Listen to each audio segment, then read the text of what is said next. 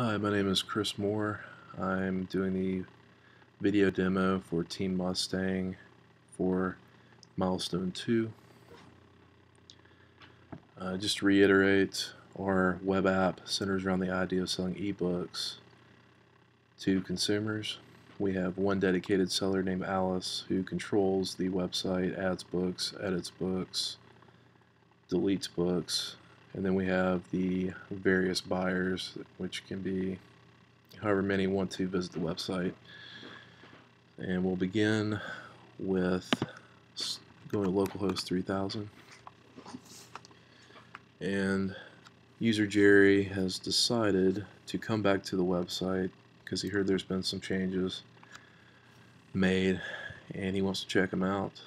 So he starts clicking around again, and of course he can't get in without signing up, but this time he is really let know that he needs to sign up by this red flash, really emphasizing the point that he does need to sign up and make an account. You can easily miss the flash if it's black and white, so that color really adds to it. So we'll sign him up.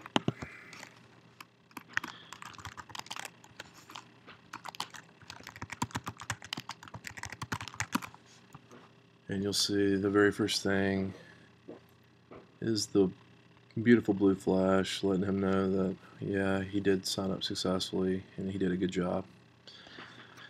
And the product inventory page looks the same, just a few added functions at the top.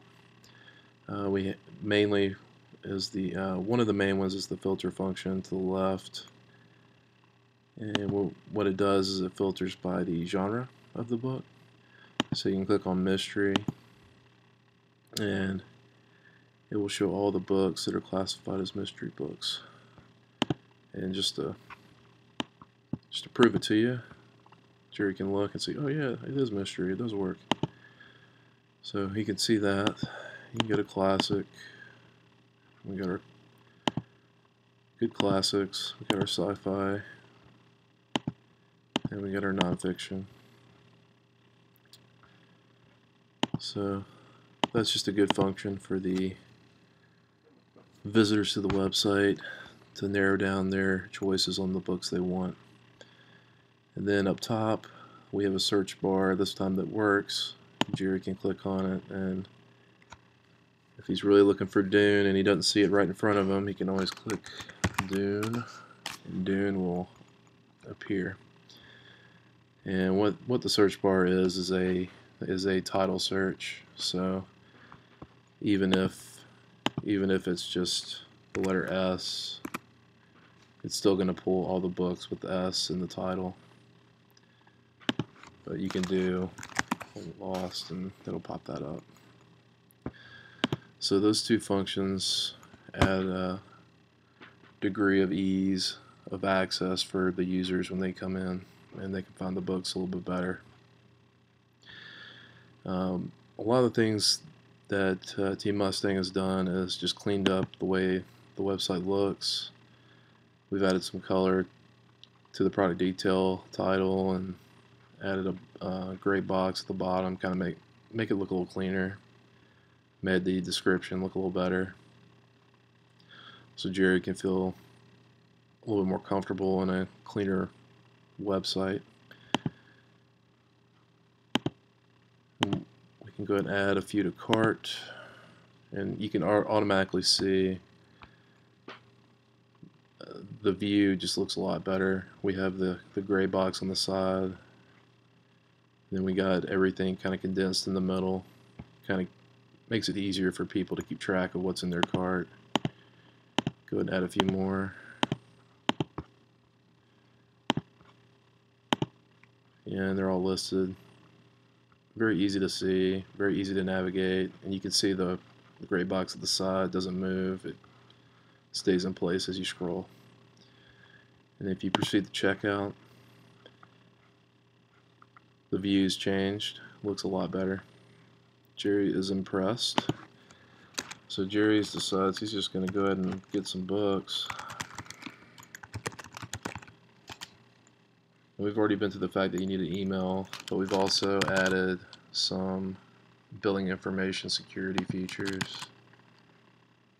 So if those are improperly filled out, he can always hit place order, and then the red flash will show up. Order cannot be created. And it'll tell you the reason why. You need 13 digits on your credit card at least. It has to be current on the expiration month, and you only need 3 digits on your security code. So once Jerry actually fixes that properly, he can look at the order again, place it, and he'll get the green flash up top, which is really nice. And this is our order history. You can see that that's been cleaned up as well. We have the order ID, so you can keep track of your orders, the quantity, and all the information. So that looks nice. And then, just for sanity check, we can look at the wish list. That's also been cleaned up. Add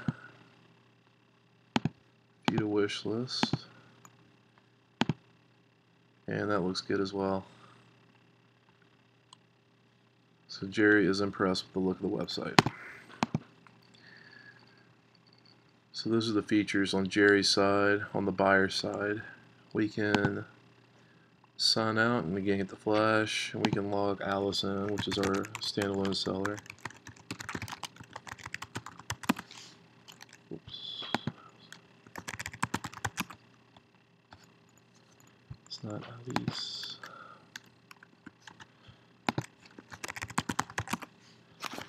Okay, we're signed in successfully. She gets the search bar just like all the buyers and the filter by. It's still worthwhile having those features for Alice if she wants to quickly look through her inventory. She can still, hit classic and lost, and those still work for her. And one of the main features that we've added for Alice is that if she wants to add a product, she can also add a book now, or not a book, a picture to the book instead of just leaving it empty. So quickly fill this out.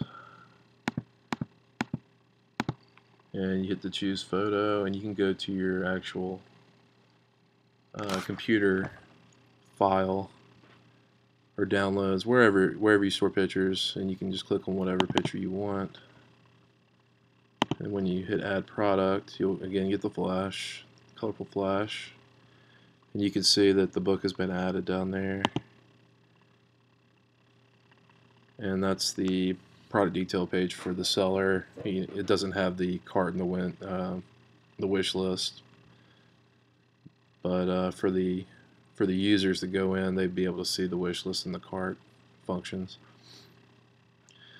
So that's nice for Alice. She can add books freely now, however she wants, and she can also edit. If she wants to change the picture, she can always choose another picture that she likes, update the product, and that picture will fill in. The way it works is that there's only one picture per book, so if you update the picture, it automatically deletes or destroys that prior picture and puts in a new picture. And that are all the additions to Mustang books. I appreciate your time. Thank you.